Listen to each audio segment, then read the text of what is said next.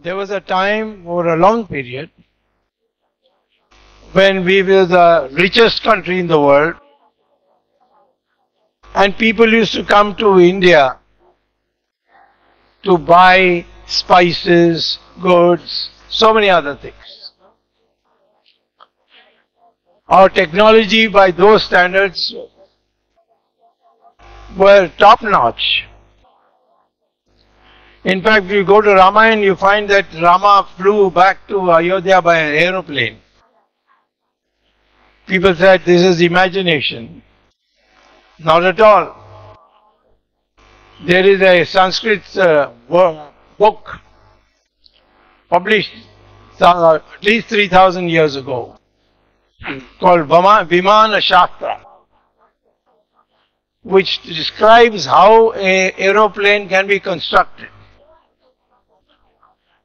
So an American friend of mine asked me, what was the fuel that was used for the aeroplane?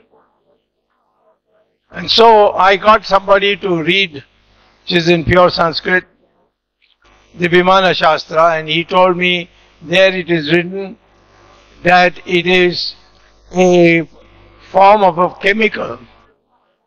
It's not what we know today as petrol. So therefore, all this is there and we have lost it on the way because of foreign invasions. I remember in my days in Massachusetts when I was teaching at Harvard that there was a big pond of which people used to walk around it. There was a nice road made out of it. So for walking it was a very nice place. And there I saw a stand in which it was written, here stood so and so company which used to export water from this lake to India. So I was a bit surprised that why would India import oil, and this is 1633. Why would anybody in India want to buy water from the United States? So I went back and started reading and finally found a book which describes it all. And that is that in Tamil Nadu, near Madras, people used to come from the Boston area in a ship and they would the ships would be carrying ice which was available during the winter in America. At least in places like Boston, the lakes used to freeze and so you could cut it and make it into blocks and take it. And they brought it all the way to near Tamil Nadu, near Madras, and sold it to the king because they normally used to come to buy spices and so many other things, clothes. So one day the king called them all and said, are you being looked after well? So they said, yes, but you see, we come with empty ships. You are not buying anything from us. And we are buying here only. If you could buy something, it could be easy. So he said, what can I buy? Everything is available in India. Then he said, but one thing, I have never been to Himalayas, so I have never seen ice. In your country, I hear the ice comes from the sky. Well, actually meant snow. And so if you bring ice, I will buy it. So these ships used to have ice blocks with all the coverings necessary all the way to Tamil Nadu and give the king the ice. He said, yes, in Himalayas there's ice, but where will I go all the way there? So if you bring, I will buy. So that was the state of the United States. The only thing they could sell to us was ice. And they came here to buy spices and clothes and so many other things. Over the years of foreign invasions, India became weaker and poorer. But India did not lose. The Marathas defeated Aurangzeb, and that was the end of the Mughal rule. In Pune, the Peshwas completely decimated the army of Aurangzeb, and that ended the Mughal rule. But they were so weak of fighting, that when the British arrived with their East India Company, India again was in no position to fight. And so we had 100 years or 150 years of British rule where they did nothing but loot all the good things we had in our country. So in 1947 we became a very poor country. We were not poor except for the period when foreign invasions came and looted our country. Now we are recovering. And recovering in a not fast enough way, but fast enough. And particularly after Narasimha Rao's government, which decentralized, gave up all this socialism bunkum, and brought in market economy, our Indian economy began to grow at 6% and 7% from the earlier Jawaharlal Nehru period, Indira Gandhi period of 3.5% per year. But now we must grow at 10% per year. Then only we can become a challenger to the United States. China is not a very big challenge for us if we grow at 10% per year. Can we grow at 10% per year? Of course we can grow at 10% per year. But how does one grow at 10% per year, and why is it that the Narendra Modi government is not using those policies? Well, first of all, Narendra Modi must understand economics, otherwise how will he know? If I gave him a book and said, you know, I have written a book on 10% growth rate, he will not be able to understand. If I send it to the Planning Commission or the any other officials, they are all IAS types, they are not brought up in mathematical economics, they will not understand. But ultimately, we have to bring about some way or the other, like we have done in the past, like Narasimha Rao did. We must learn to now reorganize our economy in such a way that we can grow at 10% per year. If you grow at 10% per year for just 10 years, India will overtake China and will become a challenger to the United States.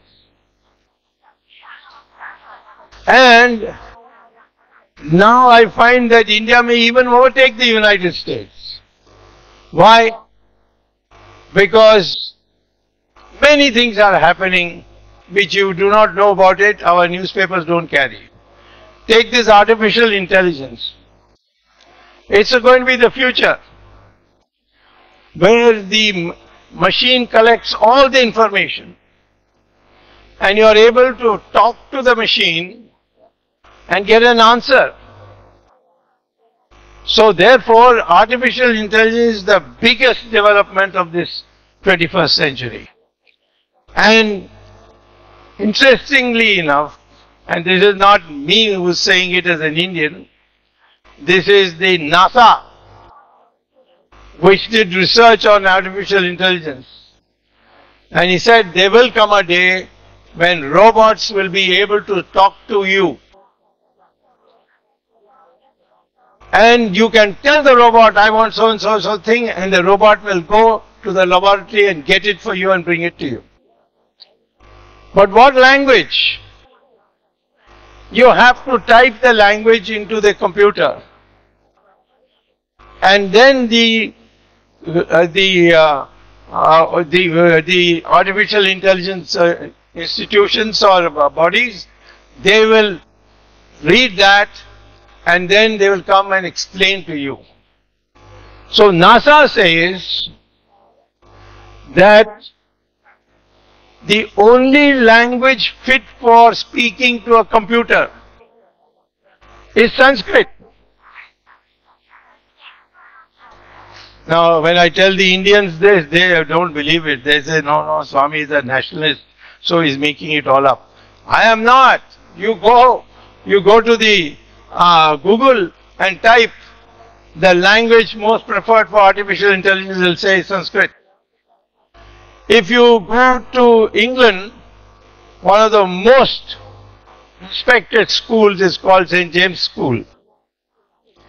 St. James School's children were specially invited by the Buckingham Palace when Charles was being made a king, and they were asked, the students of this St. James School, to recite shlokas in Sanskrit in a public function where the King of England is being, is being given his position. Now, people don't believe it. What I would say to you is, go today to your computer and go to the internet and ask, does the schools which I gave you, does it teach in Sanskrit? You'll be surprised to know that the St. James School, the principal has given a reply which is available in Google, that every morning the students of the ages of 6 to 11, I make them recite Sanskrit shlokas. So they asked, the Google people asked the question, why? Why not Latin? Why not some other of these ancient languages? He said Sanskrit affects the brain and develops it. And that is why from 6 to 11, the students who learn Sanskrit, who speak Sanskrit every morning from the ages of, from the class 6 to class 11, they turn out to be the most brilliant students. No one will believe it if I tell it. They'll say Swamy is a Hindu nationalist and he will say all these things. And I am telling you, go to Google and say St. James School and Sanskrit. It will give you that. Or go to NASA. In your Google, you go to and say NASA and Sanskrit. They will give you why Sanskrit is preferred for artificial intelligence. Because Sanskrit, no word can be duplicated. If tomorrow you spoke to a computer and you said, put it here, put. It may write P-U-T. Then you say, but not there, but here. But it will get confused. Because B-U-T is but and P-U-T is put. Two different sounds. The computer will get confused. Therefore, the only language which is sound is similar, is connected to the alphabets, Devanagari, is Sanskrit. This has been declared by the NASA research. But it doesn't come in our newspapers. It comes in their publications, but it doesn't come in our newspapers. Because it's not fashion to talk about our past. We have done so many. Rama went from Sri Lanka. He went back to Ayodhya in a Pushpak Viman. He flew to keep his promise to come at a particular time. Did we know how to make aeroplanes? As I told you, Vimana Shastra is there. And today people are studying that to see how we can understand the Sanskrit and what are the languages. And it will be only a matter of another 4 or 5 years when that will be completely translated into English.